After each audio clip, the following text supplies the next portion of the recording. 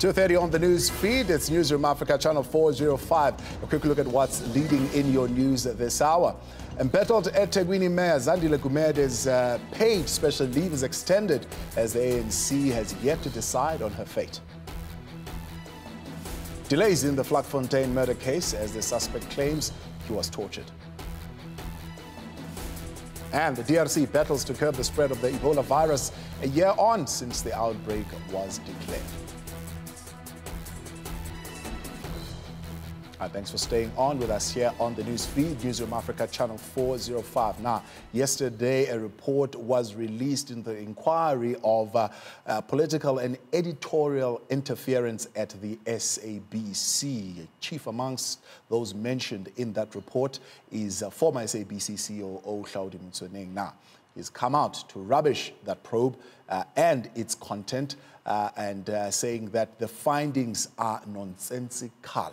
In fact, they are out to tarnish his good name in society. He's joining me now to talk to us here on the newsfeed. Dr. Hlaudi, it's good to have you with us. Thank you very much. I'm happy to be here. So you look at the inquiry, there's a word that they use there, it's called capricious, which literally means erratic use of authority, power.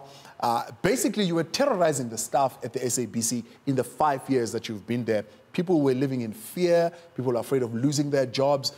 People were not being creative. People were not being productive in their space of work. What do you say? You know, it's a joke. I saw the report. Yeah. I mean, even the way they have written the report. Yeah. Actually, that report, I think they should commission that report because it's not a report. It's a drama. Yeah. You know, they have produced a drama. It's not a report. And firstly, again, is that report, when you check it, they are saying it's a commission. SABC, they don't have powers to appoint a commission. Right. You are correctly right to say it is an inquiry. Yeah. It is not a commission. But when you look, their findings, they are malicious, they are misleading. Okay. Let me just give you background, because it is very important before you come to conclusion, you understand the background of the SABC. And I have been saying this many, many times. Yeah. You know, this current board, they are clueless about the SABC. Firstly, the real story that they are running away from. Okay. They produce a report when the main story is sports rights. Okay.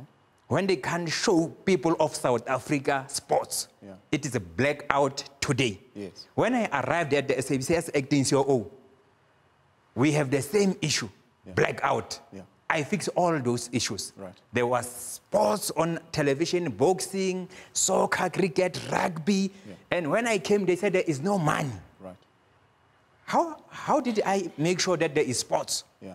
You know, I put a strategy to make sure all people of South Africa, they get what they deserve. But the issue of money, Dr. Hlaudi, is the same issue that you were complaining about in your tenure at the SABC. It's not a new thing. Complaining about what? Money. Right? Saying what about money? 2013, 2014, a profit of 358 million was recorded. Fair enough, granted to you. 2014, 2015, you reported a loss of 395 million. No, teaser. Check the Auditor General. I'm happy. Yes. You see, if you look at the Auditor General from 2009, there were problems financially. Yes. SABC were under government guarantee. Yes. Yeah. When I took over in 2011, but I started in 2012, yes, you will see improvement financially until we paid government guarantee. Yeah. And you know who pushed for paying government guarantee is me. Right. But Auditor General in 2013 says your financial statements have got a disclaimer, right? Not only that, 2014, they are qualified. 2015, they are qualified. So it's not necessarily true that your tenure there was plain sailing and things were positive and you were in the blue. You know, teaser, sometimes I think you media. No, it's not me. These are reports. No. These are your financial. These are the financials that came from you. No, I'm coming. Yeah. No, just don't run away when I'm saying media. Right. You're not even. You don't even know what I'm going to say about media. No, but I'm just saying. These that I'm reading now are the financials of the SABC, not media reports. No. Let me tell you. Remember, The audit, those are historical. Yeah. You see the disclaimer that you are talking about, those are disclaimer from 2008, 9, and 10. Yeah. Ne? Those are historical, that disclaimer. I fixed the disclaimer because I put the team of the SABC internally.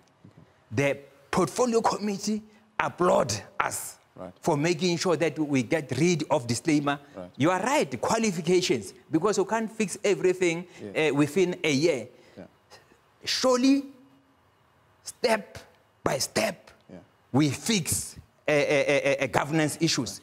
When I left the SABC, it was one qualification. Yes. The current board, they went back to disclaimer. Yeah. You see, I leave you with one qualification. Right.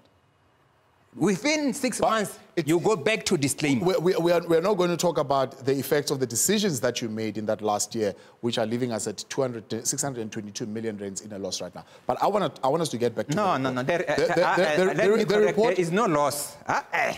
You see, I don't want you to mislead. 622 million in the rate. No. SABC No. You're saying there's no loss? No. When I left SABC, I don't know which financials are you reading. I'm reading the ones from 2017, 2018. 2017? 2017, 2018. You see, I was not there. 620. No. How do I account when I was not there? The decisions that you made when you were there are as a result of that.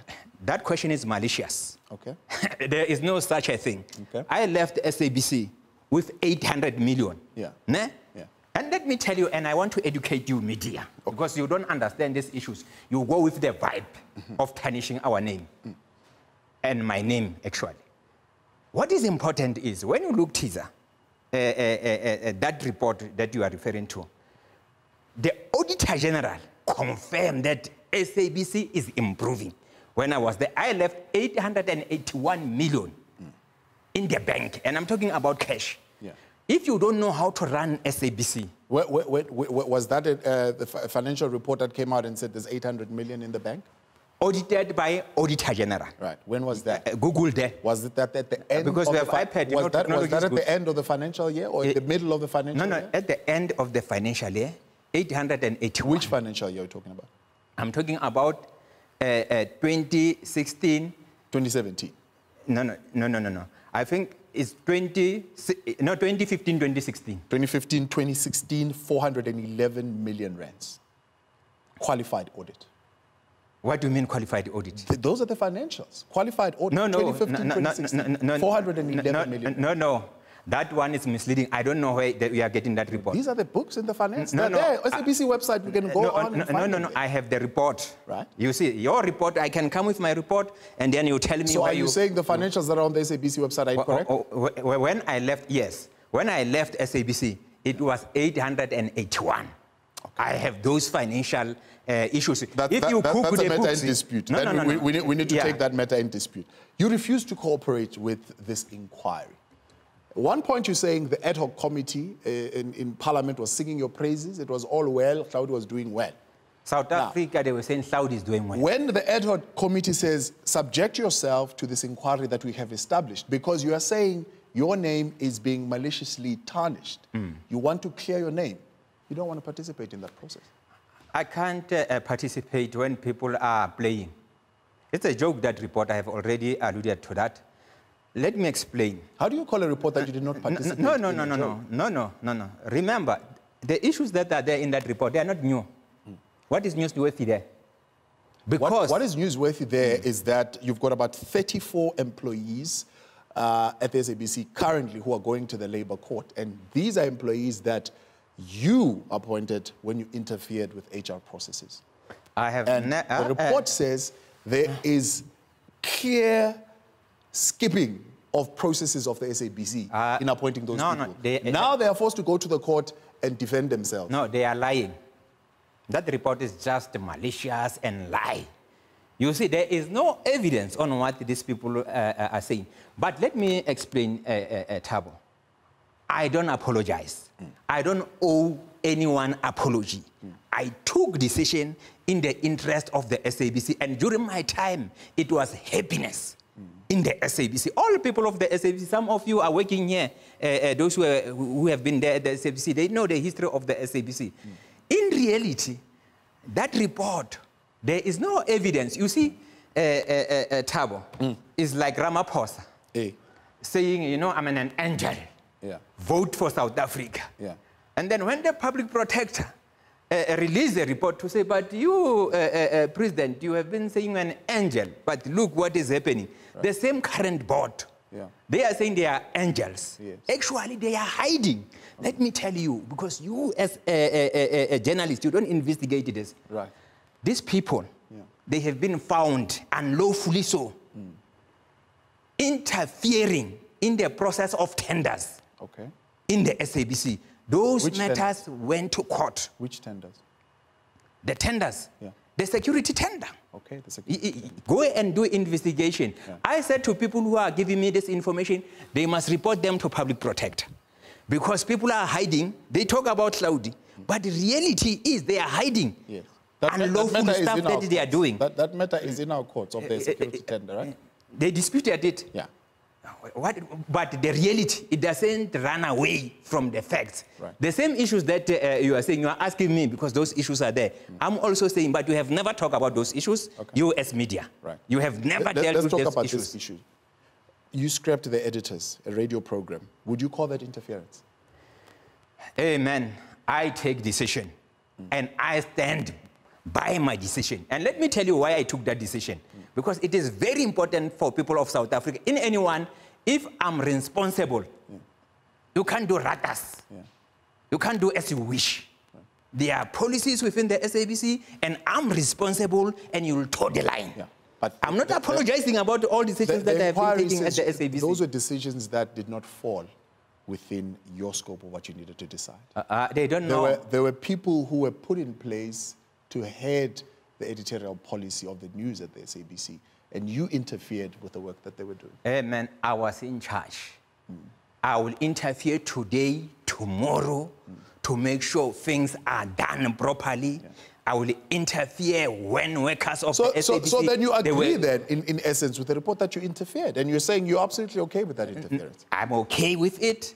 Remember, there are issues that you interfere. There are issues that I leave it to management to deal with those issues.